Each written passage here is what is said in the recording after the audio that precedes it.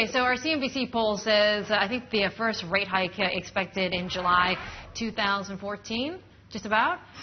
Is there anything that could deter the Fed from that route? Well, the economy could lose a lot of steam, and it could cause a pause in the tapering. But I don't really expect that to happen. And I think the sooner we get to a little normalization of interest rates, the better.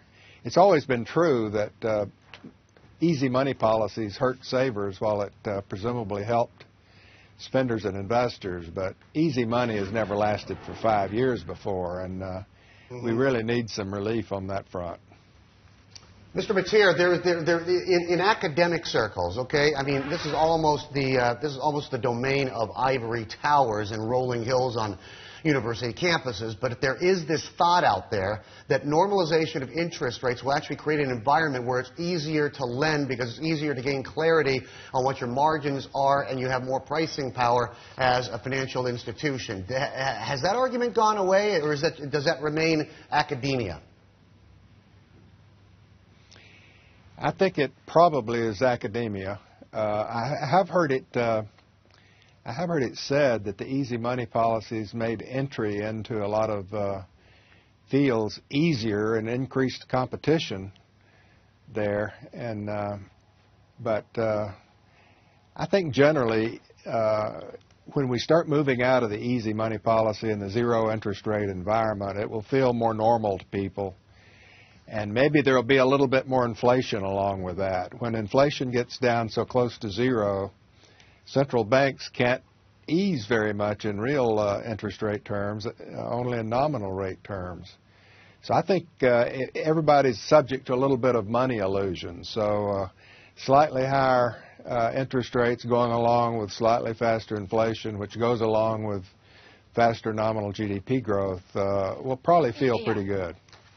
Hey, Bob, some would say that the Fed right now and Janet Yellen, they are obsessed with inflation, or prices still far away from their 2% target. And they like looking at core, the personal consumption expenditure, which is hovering at 0.9%, whereas the inflation target is at 2% for the Fed. And, of course, long-term unemployed, so that's what they prefer to look at rather than U3 or U6, the top-line numbers on the jobs report. Is that the right metric right now for the Fed to be looking at? Well, I understand their arguments for some inflation. Even a dove can understand that. But 2%'s a little high for me. It makes me feel uncomfortable. I'm perfectly happy with 1%.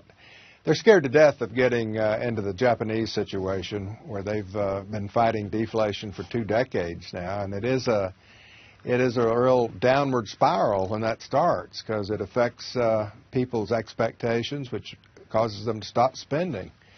So they are worried about it, but I think Janet Yellen is more worried about it than anybody else on the planet. I think everybody else could not bring it up every time she speaks and every press conference she has. That makes me a little uneasy.